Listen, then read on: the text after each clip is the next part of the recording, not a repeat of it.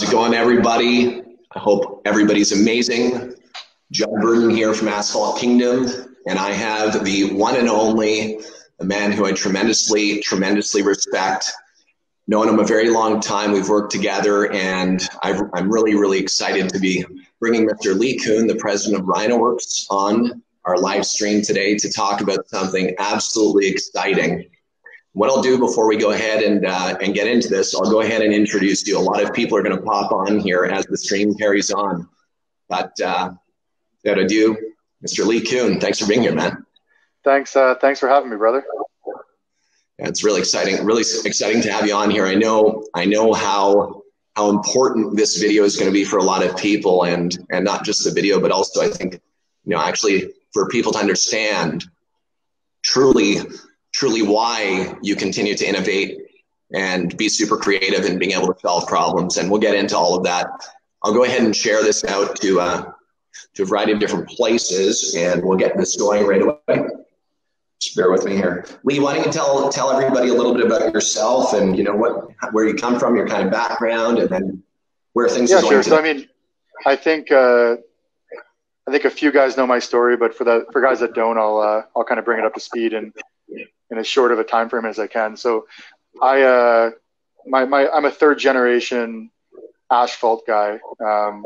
I'm the first generation that said screw it to the trade and said I'm going to build stuff and sell it to guys that do it instead of actually continuing to do it as a career. So my grandfather was a career paver. My dad followed the same footsteps.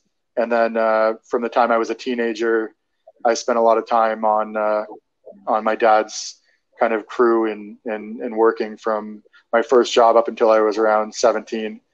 And then I argued with him like hell and told him I could do a better job than what he could do. And ended up going on my own, and I started, that's when I started doing seal coating. So I started that from the time I could drive, from the time I was 17. By the time I was 18, we were producing anywhere from 30 to 40 residential driveway seal coat jobs a day. Kind of figured out how to mass produce what my old man never did. And got a lot of sunburns. I'm pale as shit, so I burn, and I'm basically translucent, so sun and me are not friends. But yeah, that's kind of my starting point. That's and during that time, I was exposed to a variety of different pieces of equipment. I mean, I'm not going to say that I became an expert on running any one thing, but that was my exposure, right? Like that's what kind of brought me on to different types of asphalt maintenance and different techniques, and made me realize just how much of this industry is just a massive, there's no real good solutions for everything. It's very much a glue and duct tape industry. Like whatever solution you can figure out on the fly is what's got to work for that day if something breaks. And yeah, so that's because I'm sort of my backstory with asphalt. I left asphalt for like 10 years to get involved with my import company. And in that business, I met a lot of different manufacturers. I have a parts business for anyone that doesn't know the side, kind of my side piece that is roughly 25 million a year. It's the big brother to Ryno Worx. Not as passionate about the parts business as I am about Ryno Worx, but it's what pays the bills. And yeah, anyways, that parts business, I got introduced to literally about 50 different vendors over the course of the last decade. Really skilled vendors, some in Canada, some in the US, and many in Asia, which has had a bad rap lately. And yeah, I mean, that's kind of given me the capacity to really find partners to mass produce product. Ryno Worx is an engineering and like a design and sourcing and distribution company. So, we do assembly, but a lot of our welding, our general fab, that is outsourced to a combination of Canadian suppliers, as well as American and Asian suppliers. And we kind of bring the final product together, everything, the final delivery, the final assembly, all those pieces are an in-house part. So that's basically my story in a nutshell, and it continues to evolve. Obviously I'm learning. And I guess the one thing I would say with Ryno Worx that really excites me is it's the business that I get to come into every day. and it's really fun to solve problems and look at the feedback that we get. I mean, not all of it's rosy, but listen to the genuine feedback that comes back, and then try to formulate real solutions that solve people's problems. The first melter that we released was the first melter with an internal burner. I kind of look at our new Elite that we're about to launch, and it's sort of like, it's like going from an iPhone 1 to an iPhone 12. Like, we've baked in every ounce of feedback that we practically could over the last 5 years of listening, and we've had a chance to architect something really cool. So, what I'm hearing here is I'm hearing a lot about solving problems. So in life, we're always presented with adversity and challenges, and there's things that ultimately make, their challenges towards being more efficient, more effective, and being able to be extremely, productive. Obviously, we're very limited on the amount of time that we have in life. So when you say solve problems, can you give us maybe a sublist of what solving problems means to you?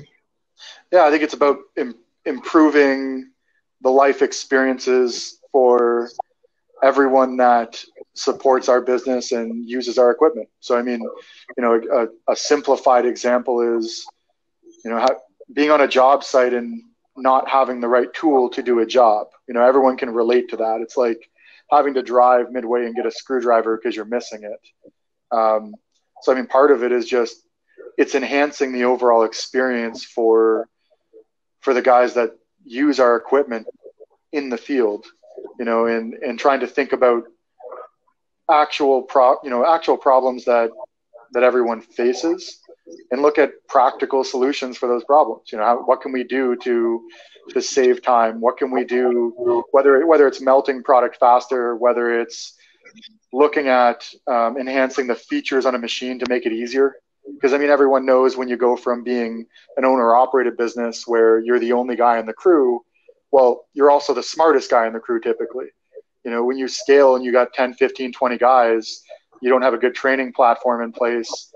Unless something's intuitive, that can create a lot of problems, so things like that. I mean, safety is obviously a big one for us, trying to design products that are safe, that are simple, and that ultimately are productive. I mean, that's sort of been our thing, and it's what continues to drive us: safety, reliability, productivity, and ease of use. Those are the 4 pillars of Ryno Worx. Everything we think about from a design perspective, and when we're creating things, follows that same line of questions.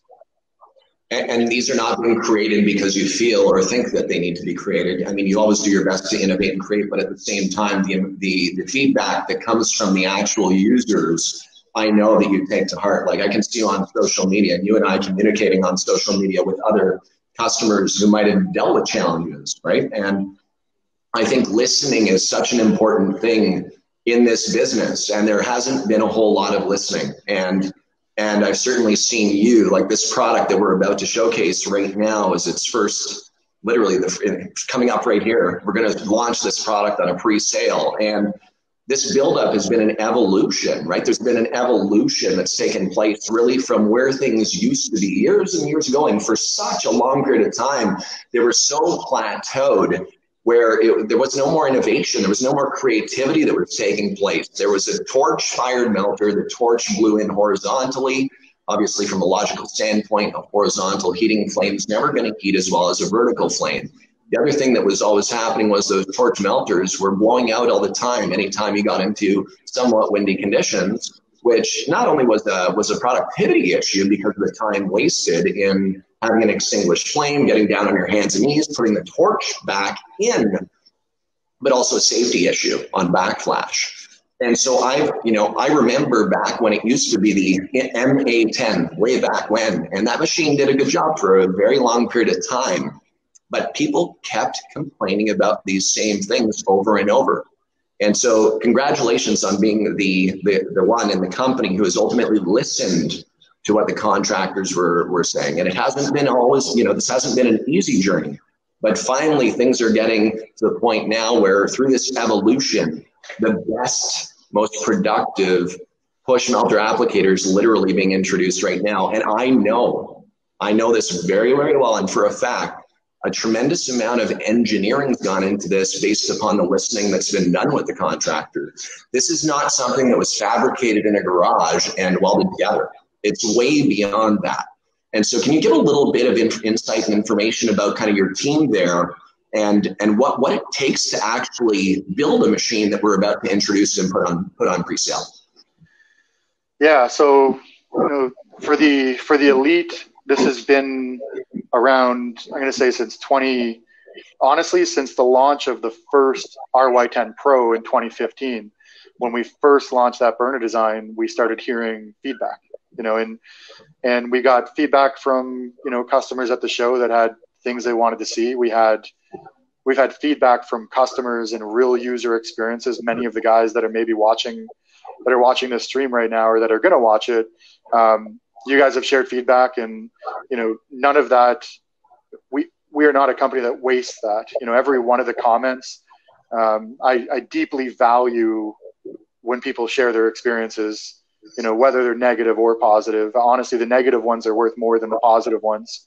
We listened to that, and what we were hearing was a lot of different things. We were hearing from guys that the original version needed to hold more crack fill. Like obviously you have different size crack fill blocks. You've got 25 and 30 pounders, and we listened to that. That was one of the main things. We optimized the kettle size internally to handle 2 full 60-pound blocks. We listened on the heat loss. A lot of guys, talked about, one of the biggest things in a direct fire melter is controlling how you utilize the heat from a burner, right? It determines how much is needed to melt it. It determines how hot you have to have it to be able to get a good melting effect. How much material is lost out of the lid or out of venting, and that's another area that we worked on. We spent a lot of time listening, on ergonomics, and we spent a lot of time changing those pieces. So before I go into this, I guess I should ask. I mean, do you want to go for a deep dive into all of this? Because we're going to go down a rabbit hole. All right. Well, I'm telling you, we could be on here for a very, very long time talking about this stuff. But I know everybody's sitting there going, "Show me the meat! Show me the meat!" And everybody, you're literally about to see the RY10 Elite, which is the meat. And so you've got a machine here, everyone. Let me tell you this. I've been a part of discussions with Leigh in bringing this product to fruition as well. And I can tell you that from my standpoint, people who are on the stream who know us at Asphalt Kingdom, our goal is to push out something that's quality, that's going to impact your business positively. And Leigh and I have gone back and forth on this machine to really deliver not only a quality machine, but also get it at a price point that makes a lot of sense from an investment perspective. So Leigh, I know there's a Ryno that's blowing smoke right there, and he's scuffing at the ground. Why don't you go over and show everybody the RY10 Elite? Sounds good. Sounds good. So I'll let me know if you got a good visual here, Judd. Fantastic. I'm on a. Sorry, I'm trying to. Bear with me, guys. I'm trying to use the forward-facing camera on my phone. It's perfect. And hunch back so I can show you the same thing. So maybe we'll start with the main kettle. So as I was mentioning, and I started going down, and maybe I'll kind of go from this route.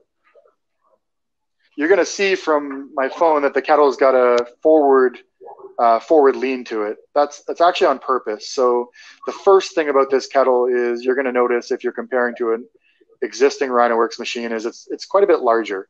So we've increased the capacity by almost 30%. And as I was starting to mention, we've optimized it to handle 2 full 30-pound bricks, so 60 pounds loaded from empty, and although it'll hold more than that once it's melted. The other thing you're going to notice about the kettle is we've added a front latch onto the front of it for locking.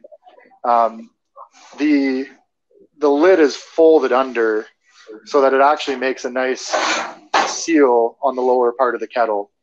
And that's nice because ultimately the heat loss in this kettle is significantly less. You have basically all 3 sides of the kettle mating down, and you have a tiny slot for the agitator that's right here, which is really, really awesome. And then also for heat loss, you'll notice the Ryno Worx logo, which I think you can see here.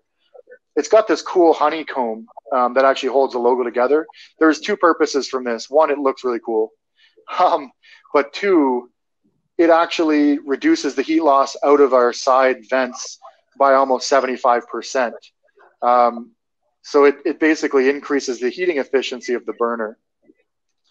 So another thing you're going to notice here is the valve. And this is probably the most valuable function that we've changed, and definitely my pride and joy. So traditional valves, if you guys are looking at an old RY10 valve or even an MA10 valve, the valve is on the outside of the kettle. So Judd, I mean, I think you've probably got some experience with this. The challenge with the valve itself being outside of the kettle is crack fill normally will dry or will cool off inside the valve. And you need to flash that with a torch to reheat it. With this, we call this the Ryno valve. And with the Ryno valve... I got to interrupt you. Yep. I'll tell you why I got to interrupt you. That problem right there, anybody who's ever pushed a push melter, in the history of push melters, that valve is a constant issue. The crack filler comes back to ambient temperature, and it always is an issue to get going to be able to have that crack filler flow into the cracks. I had to interrupt you because it's something I really want everybody to pay attention to on this live stream. Go ahead, Leigh. So I'm going to talk about how this valve works. So we're going to go inside the kettle, and I don't know how good this is going to show up because it is admittedly dark in there. So bear with me for 1 sec, guys. Can anyone, I can't really tell, Judd, so I'm going to need your judgment. Are you able to see the valve at the bottom of this opening and closing? Yes. So the valve for Ryno Worx keeps hot material inside the kettle. And when you open the valve, it allows hot material to flow. When you close it, all of the hot material drains out of the valve. So you're never holding any sort of cold material inside the actual valve. What this means is when you go to start up your machine from cold, your valve is ready to use almost immediately and does not require any preheating. So that's a huge benefit. Another huge benefit of the valve is serviceability. So everyone knows that from time to time you've got to clean your valve. They get, they're going to get plugged up. Well, this valve, as you can see here, has 4 lag bolts. It's as simple as removing those 4 lag bolts, and that entire assembly slides right out. So your valve itself is made up of a main housing and a pin, and simply remove those 4 bolts, take off your control arm, and you can actually pull that pin out. You can dip this entire mechanism in a solvent, like some sort of a mineral spirits or a cutter, and you can actually clean that valve solidly using a brush and some mineral spirits and load it back on. It'll be as good as new, as soon as within 15, 20 minutes of servicing it. So that's a huge benefit because the old valves, they're not easy to clean. You can't easily remove the mechanism. There's no good way of the preheat time is longer. And I guess the last benefit of this is because of the nature of this valve, you can see on the inside, it's kind of like a car engine valve. So it's got a 45-degree angle. It locks very tight. So there's virtually no leaking. Like it's all like comparatively to the old valves, using water, we get literally tiny dribbles the size of a nickel or a dime over a period of 15, 20 minutes. Using crack fill, it's pretty well entirely eliminated. So that's another huge benefit of the valve. So I want to talk a little bit more here and continue going. Another thing we did is the bander on the lower part of the machine. That bander is a little bit narrower, so we're about 2 3/4 of an inch. We did that to be able to save a little bit of material, so you're not wasting material. And we still have that secondary drip guard. We still have that secondary drip guard mechanism in the event that there is, a little bit of residual crack fill. One of the nice things about the shoe is it is now fully bi-directional. You can spread crack fill forward and backwards. So if you get to the end of a crack and you have a little bit of leftover, you can pull it back over the crack until it's completely gone. And that way, when you're transitioning from a old crack or from one crack to a new one, you're not dragging drippy, crappy material from one to next. Another cool feature we added. So on the front, you're going to see these funny looking Ryno lifts. These are actually machined aluminum handles. And the reason we put those on there is because when you're lifting onto a pickup truck, it's normally a 2-man lift. Guys didn't have anything to grab this thing by. With these handles, solid aluminum, it's meant that one guy can lift the handles, the other guy can lift the handlebars, and you can easily load this onto a taller trailer or a pickup truck a lot easier than not having them at all. There's a lid latch on the front, which is what I think I talked about earlier. And now we're going to move around to some more fun discussion points here. So the handlebars have been fully redesigned. You can see that they're no longer tube steel. They're actually these cool bent pieces of sheet metal that lap with each other. And the reason we did that is we added a slot at the bottom of the kettle here. And what this allows for is this bar height, the distance from the bars, from the handlebars to the ground. On our old kettles, we had a lot of feedback of people talking about how they either liked it or they didn't like how high they were. We've been able to compromise and give both. We've been able to not have to compromise and give way to both. So our handlebars are now adjustable from the same height as an MA10, which is around 34 inches off the ground to bar height, or they can go up to 42 inches, which is the same as the existing Ryno Worx RY10 bar height. So the nice thing is, regardless of your height, we got you covered. Whether you want something shorter, whether you want something taller, you can adjust this. Along with the handlebar adjustments, these control rod lengths also adjust, as do the agitation length. So if you are putting the bar height down, you can adjust your control rod lengths as well. Another nice feature we added. So one of the big complaints we heard was fatigue from pulling this. Can you guys see this spring right here on the control arm? So one of the big things we've heard from guys is, one, the distance of this control rod, and second, how much tension it takes to pull that spring. Well, the good news is the new valve that we designed requires less than 1/3 of the spring tension of the old valve. That wasn't on purpose. That just happened to be a benefit. And as a result of that, you automatically need way less pull and way less spring tension, which is going to reduce fatigue. But the other things we've done to be able to kind of add complete flexibility, can you see this bar right here where I'm pulling up? Can you see those pinholes? We've made the spring tension adjustable. So you can actually slide that pin up or down. If you're the type of person that wants a lot of tension because you're using a thicker material, or you want to you like the security of ensuring the valve shuts with force, you can actually adjust that tension. So you can make it stronger or lighter according to whatever you feel like you need. And at the same time, at the same time, you can also adjust the actual pull length of this bar so that if you've got, basketball player size hands, you can leave it longer. If you're like me and everybody else and you've got regular size ones, you might want to, have the pull a little bit shorter, and you can easily adjust that at the center of the bar. So coming around to my favorite feature of our machine, the RY10 Elite dash. So what we've done here is zoom in a little bit there. Come on in. There you go. Perfect. How's everyone getting that? A1, brother. All right. So the dash is comprised of our starter button, the igniter, and then a nice machine bezel digital thermometer that sits in the front. So why did we do this? If you look back at the bars in general, the idea was to have all of the controls for the machine right at the user's fingertips, whether it be agitator, whether it be the ability to monitor temperature, ignite the burner, control the flow valve, control the shoe, or push the machine forward. The goal was to have everything there. The dash is sort of at the center of that. So if everyone here, assuming has owned an MA10 or an RY10 in the past, the thermometers used to be mounted kind of right here on the kettle. We still do have a thermometer mount there, but now it's simply a probe. And the benefit for Elite users is, you know, one, you don't have a glass thermometer if you're buying the Elite. You just have the digital thermometer. One, it's way more reliable.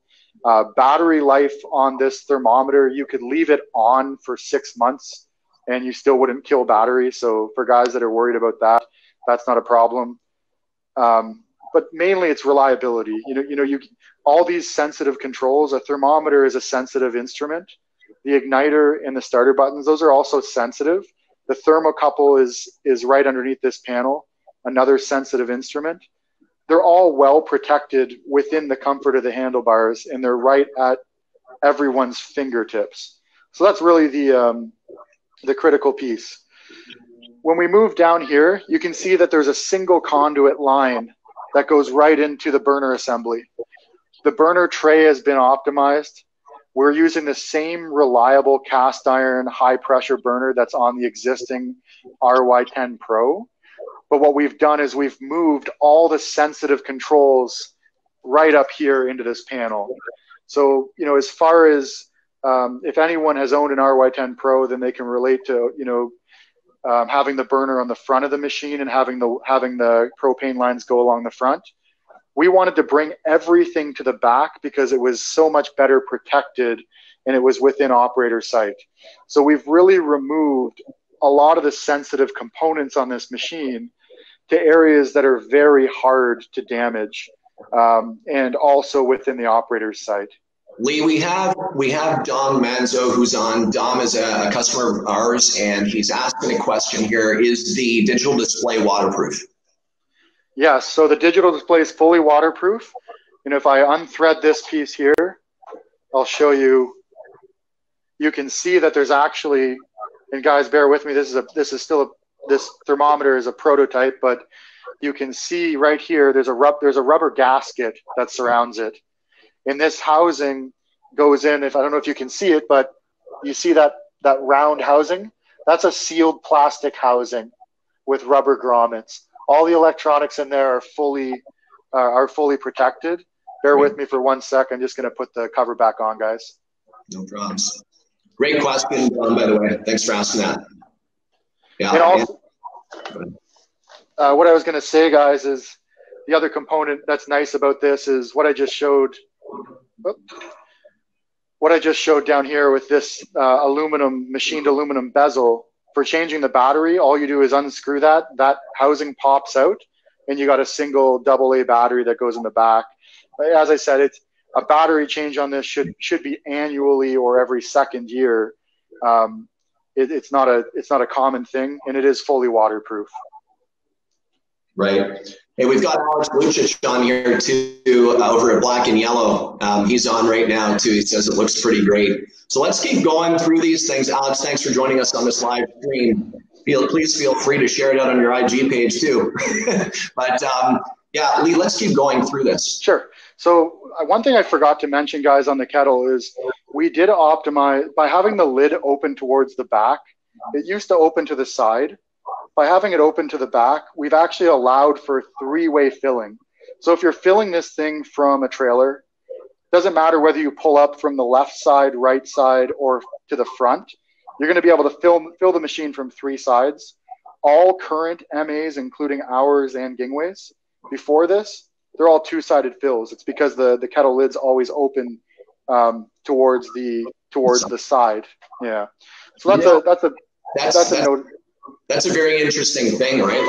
Like, think about that for a second. If you pull your machine to a truck or trailer and you're filling it from a 30-gallon kettle, you really want to be able to access your RY10 Elite from any angle, just so it's quick and easy. Right up the front, boom, fill it. From the side, fill it. Depends where your truck's parked, etc.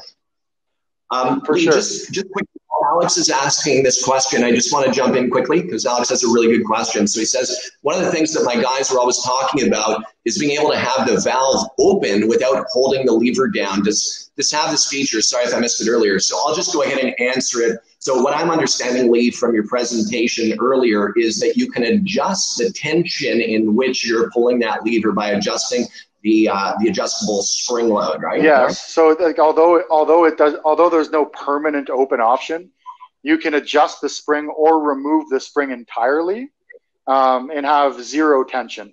You know, if you want to use your own, if you want to take the spring off, it's a 2-second job to do it. And then literally you're using your own force to open and close it. It will stay open if you do that. So you can go to zero resistance if you choose to.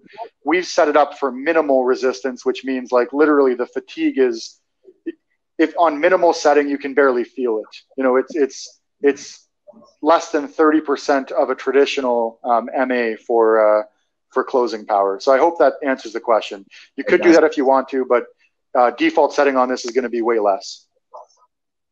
Great. Thank you so much. Okay. Anything else to go over there, Leigh? I know that there's a lot to cover, but yeah. So I guess a couple other notables, and we'll kind of get on. We've added a torch holding bracket on the side here, and one feature that, so basically that this is still a pre-production model, guys. So bear with me on this detail, but in final production, there's some minor adjustments we have to make to the control arm here for the agitator. But yeah, the torch will basically mount to the side like you're seeing here. And we have a hose management system for the torch hose. So it keeps your hose nice and neatly coiled, out of the way, not dragging, and tied to the inside of the handlebars. So that's another nice feature. You don't have a jumbled mess of hoses to worry about. That hose management's a really cool little add-on. I guess the other thing I would note is we've optimized the distance of the propane cylinder from the kettle. So you'll notice there's a good size air gap there now to allow for more heat dissipation. You know, we never had any, you know, issues with the RY10, but a lot of guys just mentioned that they wanted to see a greater gap and more space between the kettle and the unit. So we did do that. And you'll also notice we added a heavy duty ratchet strap. So that's a 210 strap that's sized for the tank. This one's orange. The production one is actually black with the Ryno Worx logo on it. So it adds a little bit of a bling to it. But what you'll see is this tank is rock solid. Like it doesn't matter if you can trust going down the road that this thing's latched in place. It's not going anywhere. You don't have to worry about, you know, it vibrating loose.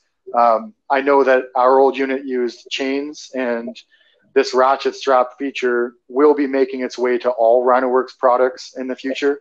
The Elite's just the first one that we happen to get the design on. So that's sort of the core of it. I mean, obviously there's a lot more uninteresting stuff I could tell you guys from an engineering perspective that we did, just general optimization, sizing, and the shape and stuff. But that sort of, in a nutshell, gives you most of what we've done to date, and we're pretty excited about being able to bring this to market. I mean, I can say this, and I'll say it in an unbiased way. This is the most advanced push melter on the planet. There's absolutely no doubt about it. Side to side with any other melter in the market, this is the machine. This was specifically designed for contractors that are looking to use push melters at their highest level. I think, you know, there's a question that's popped in here, and it's a great question because I know a lot of people ask this to us through asphaltkingdom.com. Aaron is asking, can this stay going while driving from job to job? So I can't legally tell you guys yes, because my insurance company might have an issue if I implied that it could and that you should, but theoretically, yeah, it is possible. Like with the optimization we've made to this thing, it's pretty well bulletproof. I am in no way advocating that you drive down the road with hot rubber in a machine. That would not be a safe thing to do. But we'll see the RY30 Pro, the dual burner enclosed. Let's just say that I know some people on this thread right now that do it. Again, we're not endorsing that or advising on that, but there's the answer. And Don Mans is also on here too, and he thinks it's an awesome job too, Leigh. So congrats, man. And I know everybody's so excited. So just to cover off a few things, I have some notes here.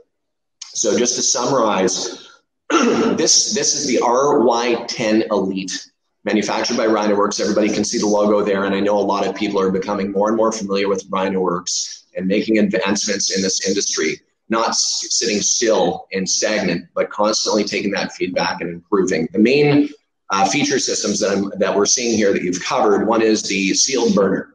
So sealed burner prevents flame out on windy days. It's more safe. You're not experiencing backflashes, pumping raw propane into the machine, relighting, and having those little explosions. You've got the Ryno Dash. The Ryno Dash is electronic. It will show you the temperature in which the machine is operating at. You want to keep that between 350 and 400 degrees Fahrenheit. Is that correct? Yeah, whatever the manufacturer's spec is, but typically in around the 380 to 400 range is most crack fills. Right. So that other thing is on the Ryno Dash, you have the prime button to be able to prime with propane, and then you have your electric start. So that's like you no longer need to go around to your burner system, get down on your knees, and have to figure out how to get that thing started from your knees. Which correct. Is so for the old Ryno Worx RY10 Pro users, and for the older design, the burner is in the front. So you have to actually ignite it in the front. And I think what we found is those controls essentially in this new design, they're far better protected, from being, in operator sight. One other mentionable jet on the burner is because of the heat loss improvements on the kettle, the heating efficiency on this one is actually better than the Pro. So it's marginal when you factor kettle size, but it is a superior performance to the RY10 Pro, and far superior to any torch model when it comes to fuel efficiency and when it comes to melting time. Completely. That's awesome. The Ryno valve is manufactured from what exactly? What is the actual valve? Yeah, so that valve was expensive as all hell and hard to justify. When you look at the cost of the old valves to produce, which is basically just welded and cut steel, this valve is like a solid piece of stainless. So it's a cast piece of stainless steel. It's machined to precise tolerances, and then the inner pin is also machined from a solid piece of stainless as well. So that part was pricey, but I think it's so worth it. I mean, it's such a cool feature. It's the fact that it can be removed, cleaned, the fact that it virtually eliminates leaking entirely, and the fact that preheating is no longer something you need to think about. Yeah, it's conversations with you. I mean, it was like, listen, I've used the RY10 Pros too and previous torch melters, right? And the issue is that the valve, the actual on and off close valve, was further on the outside, so it would come back to ambient temperature, and you'd have to literally liquefy that stuff by putting a torch on it. It was a total pain in the ass. Whereas the valve is actually flush with the kettle itself, and then you have the valve that comes out off of it.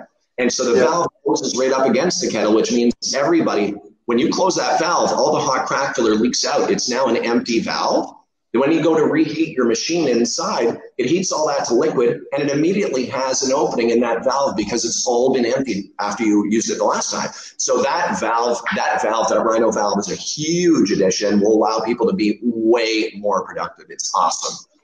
Well, and the other thing I didn't even mention is you have control on that valve adjustment over how open you want it to be. So by adjusting your control arm positions, if you find that you don't need a full stream, because let's be honest, I mean, for the most part, we can't apply crack filler at full stream pace. Most of the times we're applying it, it's going to be on a crack that's anywhere from even a 1 inch by 1 inch crack. You can't go near full pace. So the nice thing is, you can adjust the tension, you can adjust the length, the pull length, and you can have minimal effort and have optimal flow out of that valve. That's incredible. And as that crack filler flows out of the valve into the rectangular shaped scraper that's on a pivot arm, it will follow the contour of the asphalt. But if you happen to go forward and you get a bit of a puddle and you notice you missed a spot or you came off the crack, you can literally drag your crack filler backwards now because of the shape of that shoe, right? Yeah, you can. It's nice. You can actually run a puddle in the shoe, so you can basically put excess crack filler, run it to the end of the crack, and if you end up with a little bit extra, you can pull it back, and that's nice because then you're not having to go back. You're not having to go back over during the job. you can run a little bit of access, have a pool, continue to drain in. And, you know, when you're getting to the end of the crack or you've reached the end, if you've got a little bit of access, drag it backwards to make sure that, you know, all the access is gone before you move on to the next crack. Right. The propane shelf too, there's now a gap between the kettle and the propane bottle. So that's nice to have that extra air for safety. It's nice. And also the Ryno handles that are on it.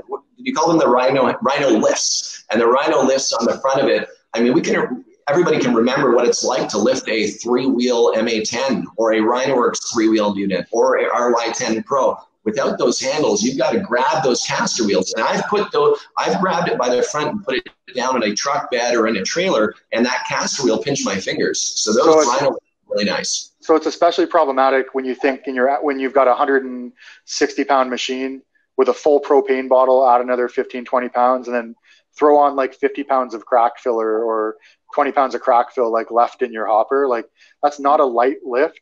So those lifts are as comfortable as I think we could make lifts be relative to the task. I think we've done that. And yeah, I mean, posture wise, the guy that's lifting the very front of the unit, typically speaking, when guys are loading these, they're either using a ramp in which this isn't a problem, or if they're loading on a higher pickup truck or trailer, it's a 2-man lift. Well, one guy's standing in the bed and grabbing the tall handlebars so he doesn't break his back, but the guy on the ground floor needs to be able to get the machine up high enough, you know, to load it on the truck. And I think having those lifts nice and low allows you to kind of get like a good deadlift on, you know, like it's like lifting a barbell off the ground and using your legs to get the height. So it should be a lot more comfortable of a lift. I mean, everyone knows it's not comfortable loading, but these certainly are a lot better than having nothing to lift off of, or having a little bar that goes across the kettle like what's on a lot of other melters. Right, for sure. Leigh, while we're on right now, I'm just letting you know that we've had a lot of orders coming in right now during the stream. They're coming in right now. I'm looking at the phone. So I do want to mention to everybody, this is a pre-sale unit. We're expecting shipping to be sometime in June. But if you go to the link in the description, and I've also posted it in the thread here several times, feel free to go and get it on pre-order. Now, there's a special offer that we're providing everybody who is watching this, and we're also streaming this out to USA Seal Coaters and on the Asphalt Kingdom page and a few other places. But certainly, what we wanted to mention, you know, not only do we want to provide you with some kind of a special offer for being the first to buy it, but it's a huge thank you to everybody for being a part of this journey, a part of this mission, to really bring this most advanced push melter in the industry to fruition. And so, Leigh, why don't you go ahead and talk a little bit about, I think you were talking about some engraving? Yeah, so for guys that basically jump on the pre-order, you know, as Judd mentioned, we're aiming at a June delivery timeline on these. There's admittedly, we expect to build probably somewhere between 500 and 1,000 units between now and June, you know, on top of the other machines that we work with. And for guys that basically take advantage of pre-order right now, and I'm not promising how long I'm going to keep this, but we're going to do some custom engraving. So if you look at the Ryno dash, right now we've got an Elite on the Ryno dash that's kind of done in our Ryno Worx honeycomb pattern. We're going to do, so we can see it a little better. Zoom in there. Yeah, great. So as a personalization for guys that get involved, we're going to offer that engraving with a custom name for your company or for whatever you want on there, kind of as a custom perk and promo. Not guaranteeing how long that lasts. It will be around for today, I promise you that. I can't promise you it's going to live for the next 3 weeks, because doing custom runs out of a cutting machine of those does actually take a reasonable amount of time to stage and set up. So it does cost us a bit, but I'll say for today you're safe, and we may continue to offer it for the next couple of weeks, but no guarantees. That's awesome. And Asphalt Kingdom is going to throw something in too. So Asphalt Kingdom, for anybody who's buying right now, for people who know, I'm one of the owners of Nasty Good. And so we'll throw in a Nasty Good hat And we're also going to take $100 off the $17.99 retail that we have listed right now down to $16.99. That would be paid in advance, paid in full. So $100 off, $16.99, and also a nasty good hat, plus your company engraving coming in from Ryno Worx. That's huge value coming in. And thank you so much for being the first to order this. We also have a deposit option on asphaltkingdom.com where you can put down 10%. And you will be first in line. It's a first come, first served basis when June comes. Again, we're expecting a lot of orders to be in by then for this most advanced push melter on the planet. So everybody, listen, thank you so much for tuning in today. If you have any questions at all, feel free to post them on the comment thread here on the video. Definitely don't forget to check us out on Instagram, check us out on Facebook, check us out YouTube, check us out everywhere. And certainly know you can PM me, DM me, message me, email me anytime. And Leigh, man, thank you so much for working so hard, for listening, and for creating something that I know is a game changer. Super exciting. And I know you'll be at the National Pavement Expo too, coming in the end of January, where this machine will also be featured. So really exciting, man. Thank you so much for taking the time today to share all this with everybody. Thanks for having me. Pleasure. All right, everyone, listen, you saw it, RY10 Elite, the very first video, very first push. Contact me with any questions. Thanks for being on with both Leigh and I today. Take care.